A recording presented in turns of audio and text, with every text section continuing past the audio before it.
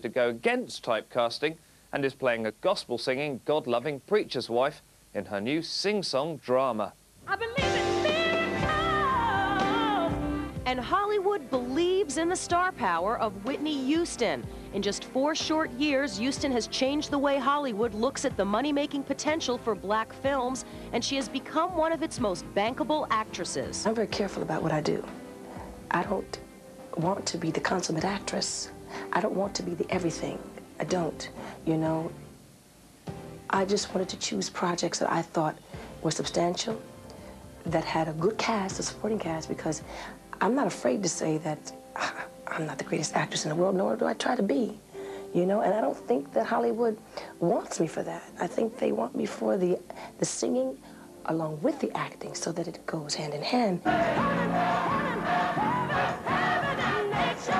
And sing she does in the title role of the sentimental holiday movie, The Preacher's Wife, which also stars Denzel Washington. So how was it working with the diva of life? The diva of life. But see, here's the thing, and I'm going to set the story straight now right in front of you. See, I don't get it. That's not the Whitney I know. You know, the diva of life, the big singing star. I know she's all those things. But she's the girl from around the way, like I know from Newark. See? That's the Whitney that I know. He's the brother from Mount Vernon. From around the way. We're brother and sister now. That's you right. know, this is a familiar thing. That's right. You know, and everybody thinks, you know, well, how sexy is Denzel? I was like, that brother ain't sexy at 6 in the morning. That brother comes and tells me, I'm tired. As with all Houston movies, there is a soundtrack. This record also happens to be Miss Houston's first full-length album in over 6 years.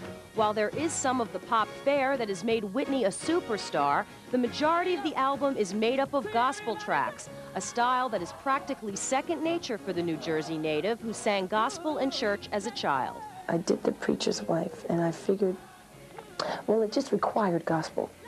You know, you can't do a movie about God and love and peace and joy without, you know, singing about God, because he is all those things. I got joy! Joy, joy! You got joy! Joy, joy! I can tell! Joy, joy! You know the love! Rapping isn't a new thing.